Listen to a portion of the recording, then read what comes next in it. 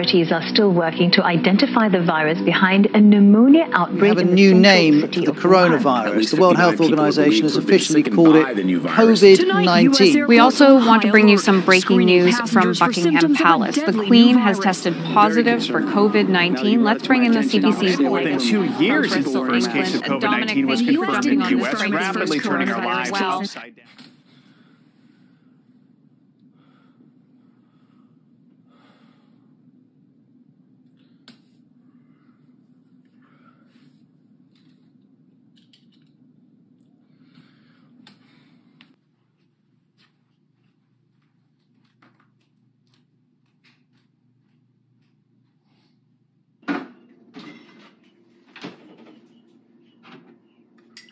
More than 2 years since the first case of COVID-19 was confirmed in the U.S., rapidly turning our lives upside down. But a glimmer of hope is starting to shine through. Most experts believe the virus. Sometimes we only look at the negative aspect of a situation and fail to acknowledge the positive.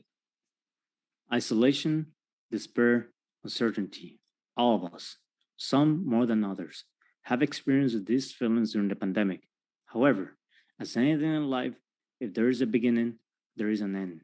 Nonetheless, a transition exists in between. But what do we do during this transition? I'm glad you asked. Being active is a great opportunity to improve not only our physical health, but also our mental health. For me, I like to do something I love. Skateboarding. It reminds me of the importance of finding balance. For me, I love exercising.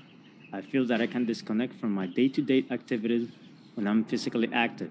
And this can be achieved by simply going outside for a walk or pushing myself to the limit.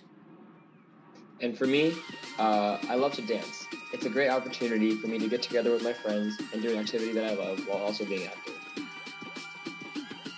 Remember, you're not alone. We are all in this together. And together, we will get through it.